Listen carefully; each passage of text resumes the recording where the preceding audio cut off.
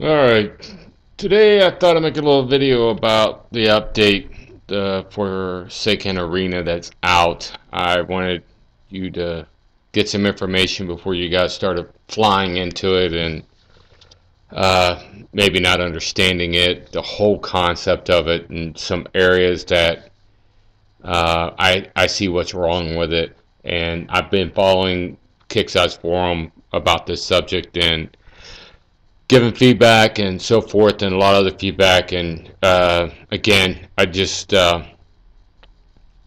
want to pass this on, like I said before, you guys get really into it and think, because I don't want you wasting your fleets eventually, and I'll go into it some more. Okay. Anyway, again, this week's update includes the Forsaken Arena, and I'm going to go over that. There's three new prizes that were entered. That's going to be in the mission starting tomorrow. This one, radiation suppressor. This is another module, blueprint module that you can attach uh, to your buildings and stuff. It suppresses radiation. So as you read it, so you get a radioactive defense of 30%. It's kind of like lead panels. At what point, you're not gonna, you know, you're not getting hit by, launchers every single time. So reality is, to me personally, I'm never gonna use this. I think it's stupid. Um, I mean, you get hit by berserkers. You get hit by different things. UAVs are the most popular thing right now, so forth. So and power consumed to 582. So again, it's your choice to put it on your turret if you want to, or your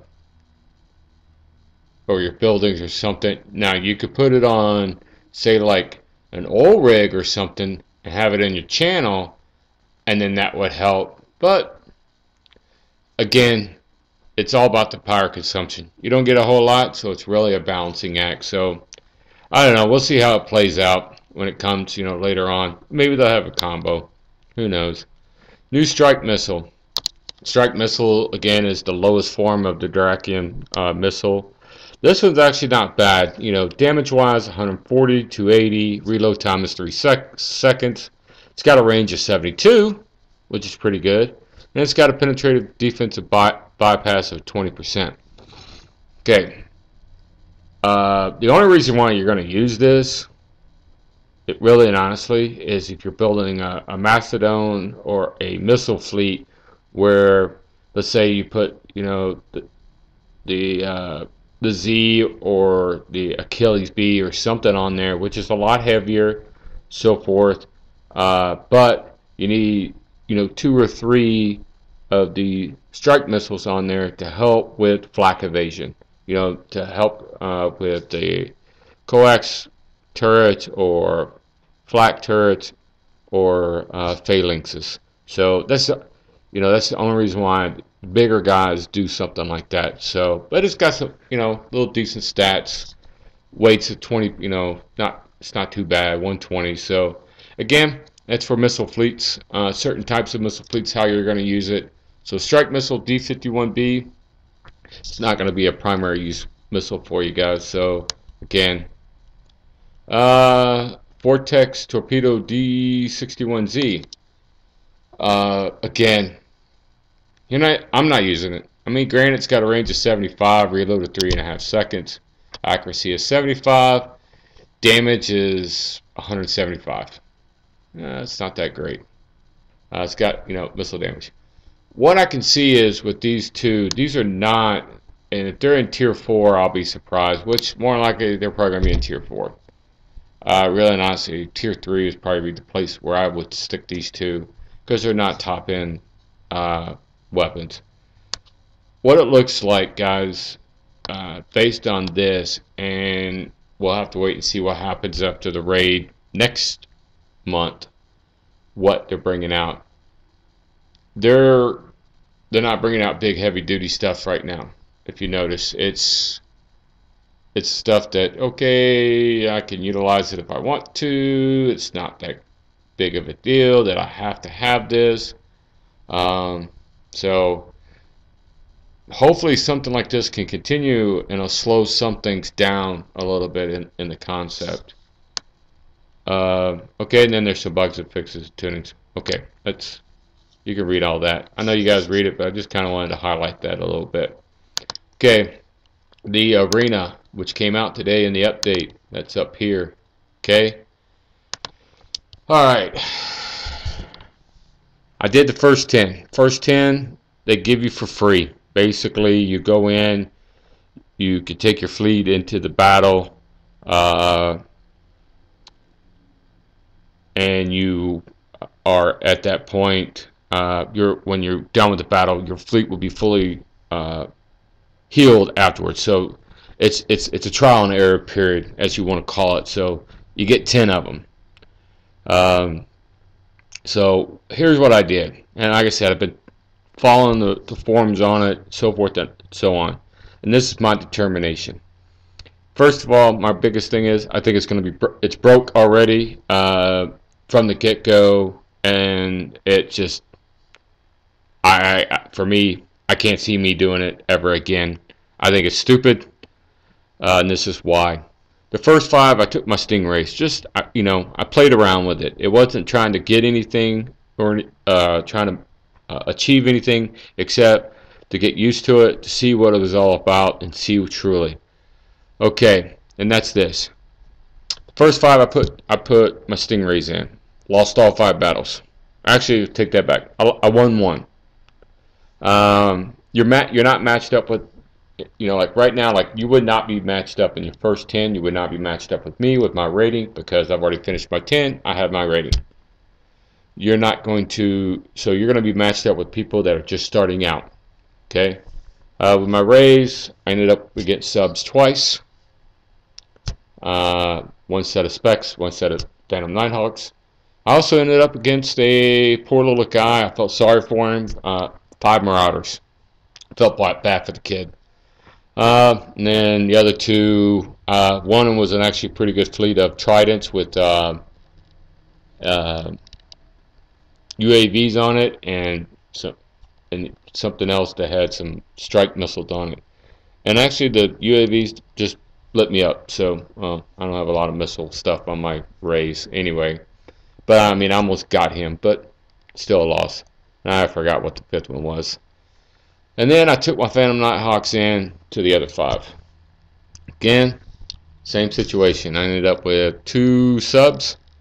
The other 3 I felt sorry for. One was a Mercury fleet, one was a BC fleet, one was an NC fleet. I took them out with such ease. So, and then the sub fleets, one was Kudas, I took them out. The other one was Phantom Nighthawks, and we, he took me out. And with him taking damage too, but I mean, it was a good fight. So here's what I think of it. After each one, I got some VXP, veteran experience points. The amount of veteran experience points I got, I could have hit cargo and took no damage. It just didn't seem worth it. I did get the 1 rogue crew that you get for free for winning a your first win of the day. You get a free rogue crew. Saw no uranium or anything like that, so I think that's later on. Like now, I guess I have a chance for uranium, and so forth and so on. So really and honestly, I see this becoming nothing more than a sub arena. Arena is strictly for subs and sub killers. I mean, at this point right now that I can go in, there's no sense in me going in there. I can hit cargo with my Phantom Nighthawks, rank them up, and okay, no big deal. And I fleet to fleet with them on the world map, so not sure why I need an arena for it.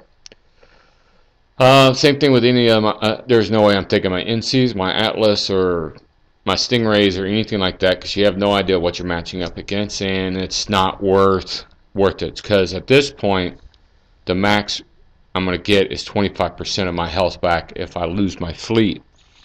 If I have more than 75% health, then I I believe it goes to full health.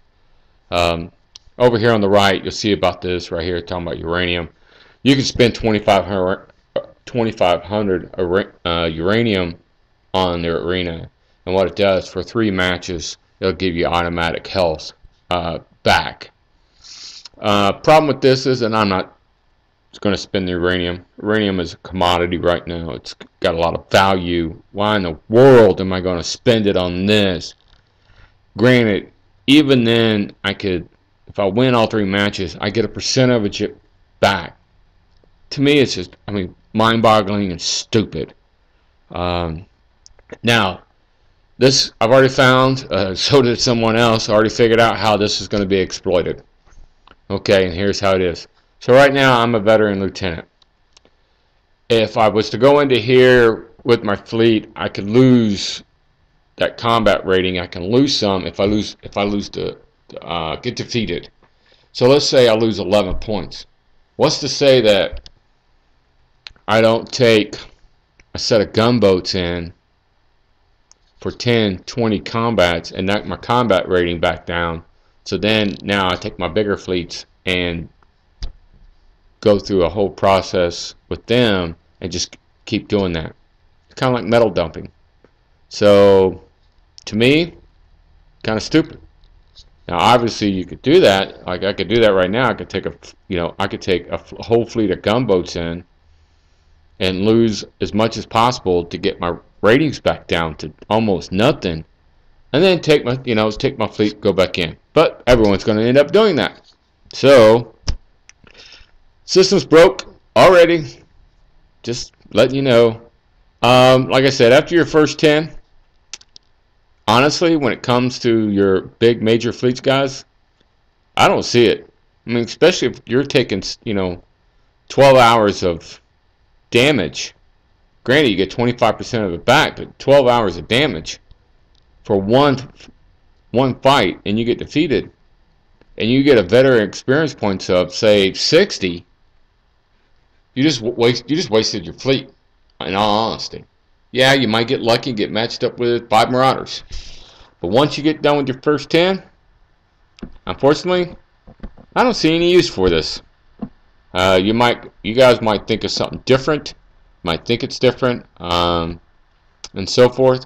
Again, I'm not spending any coins on this thing. This is just, this is ridiculous and stupid. It seems like the guys that did the preview server for this and tried it out are even commenting saying nothing was changed. They made the comments about the subs. They made the comments about other different things. And yet, nothing. It came right out exactly how they saw it in the preview server. So, personally, guys, like I said, the first 10 were fine and great. I mean, it was cool, but because I got 100% health coming back. Alright, guys. I hope that helps you with that. If you got any questions on it, let me know. There, I just figured that out. So, you can scroll over this little bar right here, and it'll tell you what your rating, your next rating is going to be. So at 1290, once I go above that, I move up. If I go below 1210, I move down. So there you go. You can figure out where that's at, guys. Again, your fleet has to be 100% health to be able to do this. You can load your road crew into your dock. You come up here, you select it. So like for an example, it says raise is unavailable because the road crew is on it. So you come here, you select that. There you go. Queue your match, and then you're off about doing your own thing. Okay. So again, I hope that helped you understand it. So okay, another quick thing I wanted to touch base on, and that is this. I've had some issue with it. Obviously, it sounds like Painter had some issue a week or so ago, and everything. And dug around, talked to a few people about it. Okay, let's say you're getting ready to log off for the night and you start a build, whether it be a ship build, a repair, an upgrade, something. I don't care what it is, and you're in your base. Before you log out, go to the world map. there's a reason why I'm about to tell you.